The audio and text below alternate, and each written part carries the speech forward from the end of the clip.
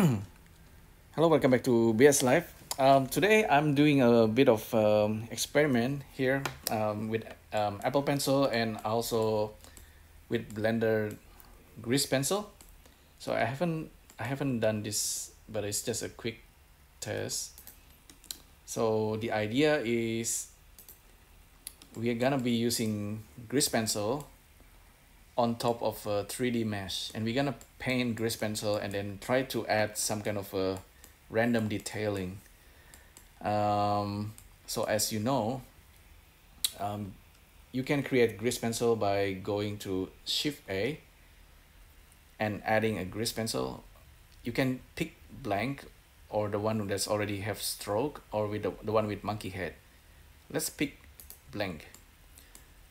So Grease Pencil in Blender 2.80 and up is actually very advanced. You can have layers and all kind of style of pencil strokes. The placement of the Grease Pencil is actually very important. Normally it's placed at the 3D cursor by default, or like on the plane, the 3D plane. However, we're gonna try to draw on the surface. So okay, like I said, origin, 3D cursor, surface, or stroke. Stroke placement can be on top of another stroke. We're gonna choose surface. Offset, you can offset or not, keep it as it is. And you can actually start drawing Grease Pencil. So by default, it seems to give a white color stroke. Let's change that. Do we need a material? Okay, I'll create a material. Now it's have this kind of black color stroke, and you can see as if I'm just using my mouse to draw, we're getting strokes that's actually on top of Susan head. And of course this is live, and it's actually really powerful. If I hide Suzanne, the stroke is 3D. So let's jump into into iPad and then start using the stroke here using the Apple Pencil. You can see the stroke is a bit lighter. If I press harder, okay,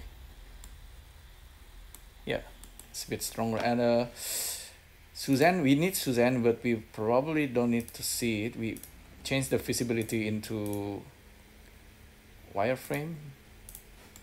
Oh, so Suzanne, wire, okay, that's probably okay. Don't worry about that, could be a bug. But anyway, I'm gonna kind of randomly create stroke here. Let's save file, save as gp monkey, save. I want to have full screen and fully immersive environment. Okay, nice. Just painting strokes. If you go outside, I think the strokes will kind of leaving trail. So I like that kind of very loose kind of ways. We can add details like to this monkey head. Maybe try like go a little bit crazy. Let's rotate around. See, I'm using my two finger. Very nice, very nice.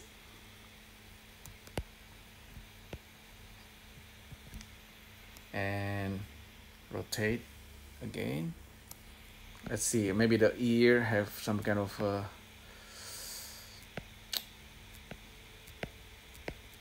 robotic details, and maybe headbands.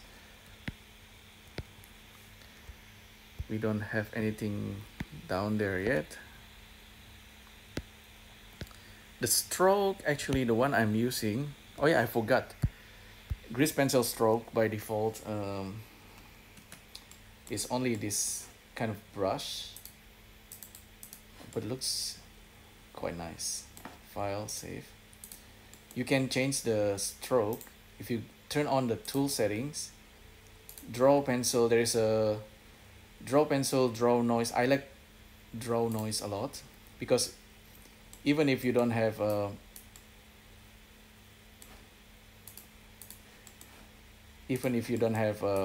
like a stylus, if you are just using mouse, you're gonna get this nice ink kind of look, kind of like a imprecise, and there's a bit of like a noise that goes through the stroke, so it's very natural. So let's goes back to the iPad. So I'm using the ink stroke.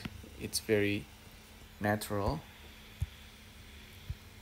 Rotate, do something with the eyes, add some crazy detailing, mustache, beard, so we can go outside. So it's pretty crazy strokes that I'm using here. Yeah. Glasses, nose, pretty. Oh, okay. If I'm using if I can export this to Sketchfab later, you can see the final result. So I'm adding really weird marking, like maybe tattoo on the face of this monkey.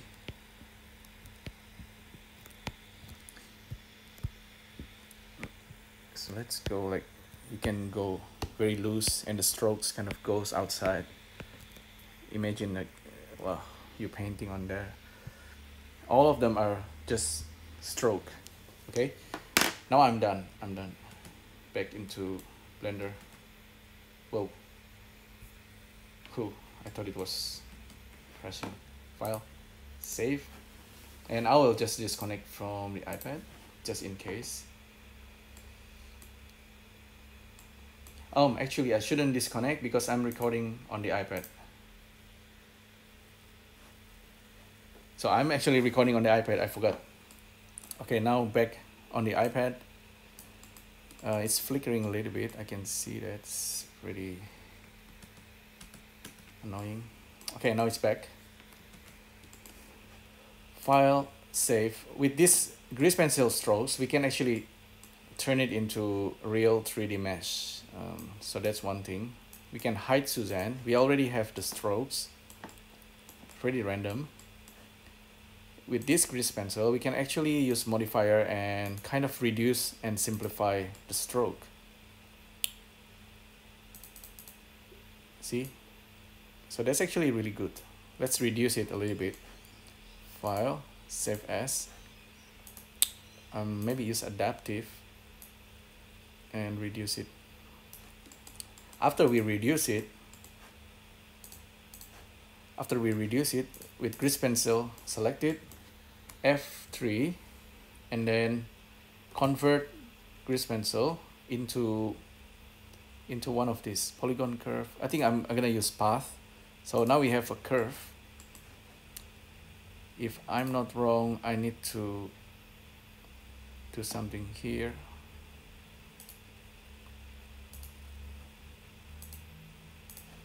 So grease pencil selected, select the object.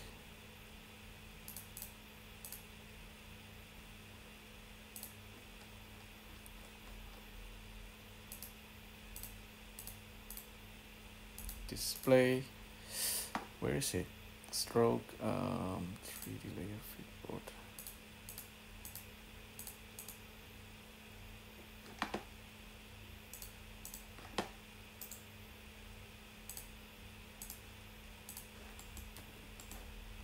Oh, where's the curve?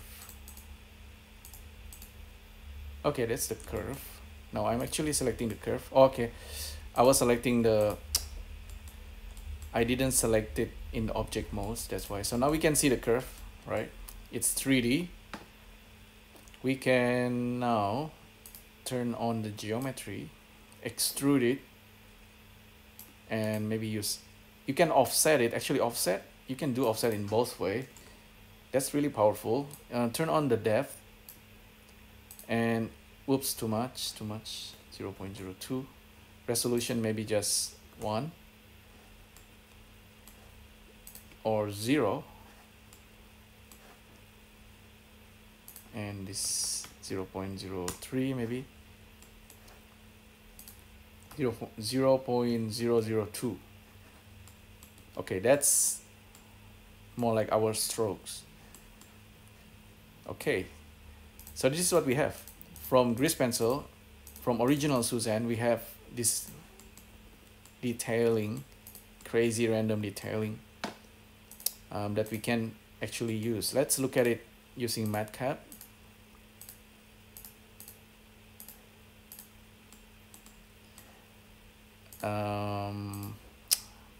Pick the basic one. Create cavity. Okay, so that's what we have. Turn off grease pencil. File, save. I like this result. If we convert it into mesh, maybe we're gonna get a interesting result. I'm gonna create a duplicate and then offset it.